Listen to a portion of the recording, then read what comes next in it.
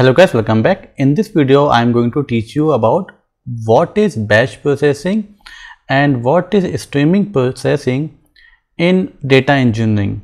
Okay, so if you remember that I have mentioned some module over here and some of the chapters which includes batch versus streaming data. So this is the video of batch versus streaming data, and then we will be seeing like how we can read and write a batch data. It's very simple.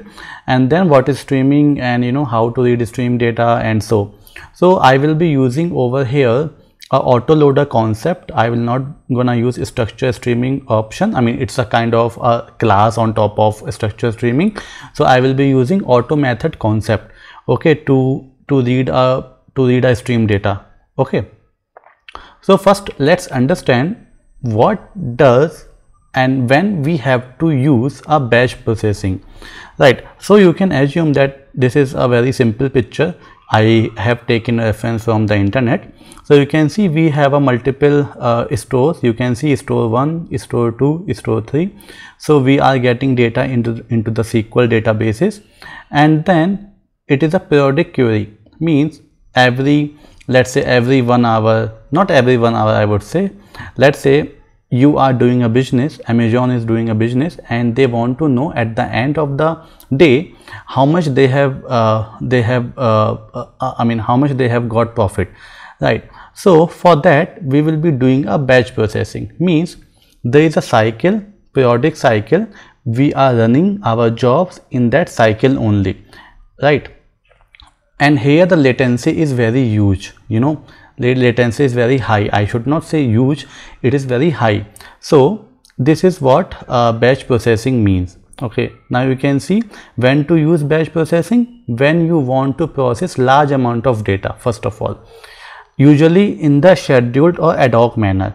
Okay, so I know that, hey, I want to extract the data every day, every day at 2 p.m. IST.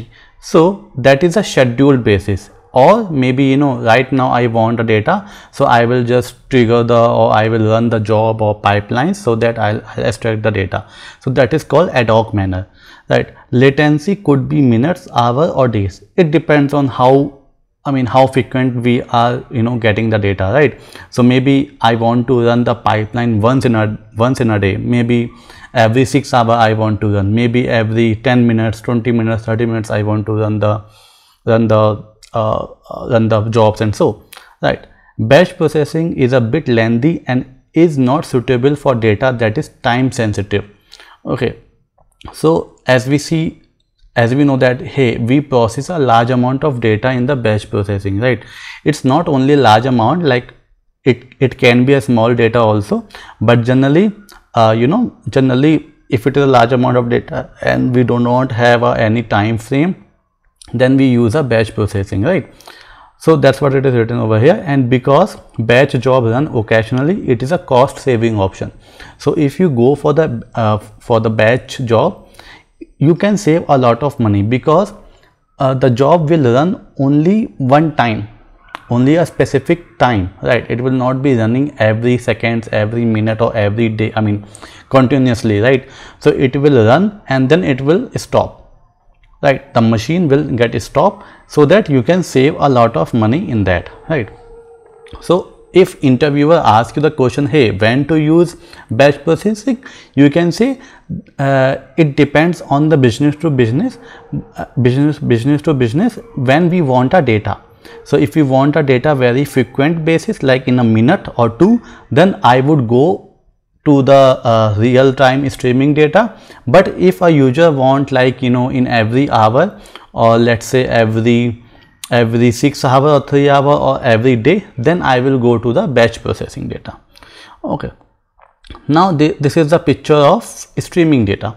So what is happening over here? You can see the same set of things over here also, but you can see this continuous delivery I have written over here. So what does it mean? It will not stop, it will be in a continuous manner, right? And process data every second, you can see. And this is a live dashboard. Now you can assume that there is a Diwali sale happening in the Amazon or any other e-commerce website. Now as a owner, you know, I am a CEO of Amazon, you can assume I want to know in the real time how much sale is going and it is happening across the world, across the regions, and so right. So in that case I will be using streaming data, so that on the fly I can take some decisions and I can change some discount offers for this region. And so for an example, let me explain you in detail. You can assume there is a Diwali festival in India. Okay, so everyone knows that here in Diwali people give some offers, right, to their customers. So now you can assume like this, that you know, a Diwali sale is happening and I want to know how many users, how many products are being sold in this UP region. UP is a state in India, so you can UP region, right? Now maybe there are some product where people are not purchasing. I mean, there could be some products, and so which people are not purchasing it, right? Then what I can do on the since it is a real time processing of data, so I could know on the fly, and then I could change maybe I could change the marketing strategy for that region, for that product. Maybe I can increase the amount of that product, correct? I can do anything. I can do I can make some decision, right? So then, I mean, this is the real time example, right? So streaming means it will be like almost live data only, means fresh, every time we get a fresh data, right? And there is a latency of like 1 minute or 2, you can say. For an example, everyone watch you know, that IPL match or cricket match at India, right? So you know that, you know, the person who is sitting in the ground, they can watch live, but when we watch in Hotstar or, you know, G Cinema and some other platform, there is a latency of like 30 seconds or, you know, 20 seconds, like that. So that is called a streaming data. Actually they are streaming regularly, like 24/7, right? So when to use streaming data, when you want to process a small amount of data in a real time, means 10 rows I am passing and, you know, processing it. Data is streaming continuously 24/7. Ideally it is 24/7 only. Latency must be roughly 1 minute or less. Now it depends on us how much configuration we have used and what is the process I have applied to process the data, and so, right? So this is the difference between these two things what I have explained you. So if I make it little bit, yeah, now you can see this is the difference. So batch means when we refresh the data, let's say in 6 hours or so, and there is too much latency.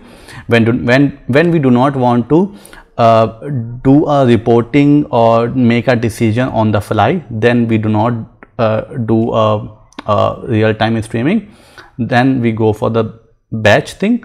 But when we have to take some actions on the fly, right, on the real time, then we go with the streaming data. So make sure streaming processing is very costly, right? And it's not like for every project we go for the streaming data. Depends on the use case, right? If business requires, then only we'll go for the streaming data, otherwise we don't, right? So I hope that you understood it, and I will share you the link of the course which I am building. So if you would like to purchase it, you can purchase it. You can get the promo code at the top, right? And yep, thank you, bye bye. We'll meet you in the next lecture.